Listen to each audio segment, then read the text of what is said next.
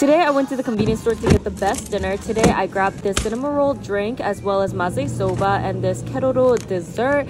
Today I wanted to try this maze soba so bad. I love the Shinchan series at the convenience store, so when I saw the maze soba flavor, I had to try it out. While it was cooking up, I decided to get my cinnamon roll drink ready. This one was pear flavored and I really love my pear flavored drinks, and it is just so refreshing, so I thought it would go perfect with my maze soba.